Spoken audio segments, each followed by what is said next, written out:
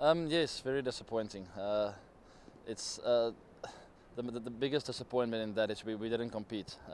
After a great bowling performance in the first half of the game, we couldn't compete in this game tonight. We didn't even get close, and that's really disappointing. So we'll have to go back and look where we went wrong, which is pretty much the second 50 overs of the game, and try and find a solution.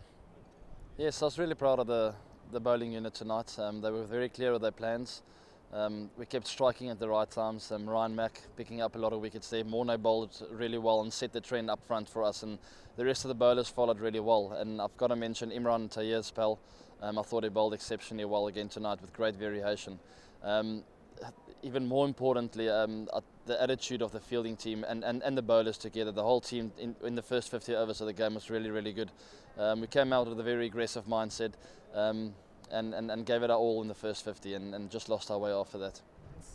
Yeah, it's very important to get away for a day, especially for me, after a long test series and rushing into the ODI series. It'd be very nice to just have one day off and think about things, get away from the game, and then work really hard again. We need to get that balance right between working hard and resting the brains and the mental freshness, but and then work really hard. We need to get the work done in the net. We know that, especially the batting side.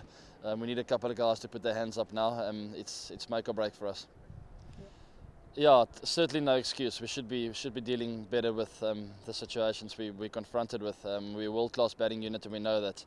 But yes, you're right. You got to give credit to the Pakistan bowling unit. They've got a few guys in the top 5 in the world rankings and a serious bowling unit. But if we want to move forward as an ODI team, start winning series and start winning World Cups and bigger ICC events, we're going to have to deal with the best bowlers in the world. Simple as that. And no doubt in my mind, we've got the right talent here. Like I said before, we just got to put our hands up now.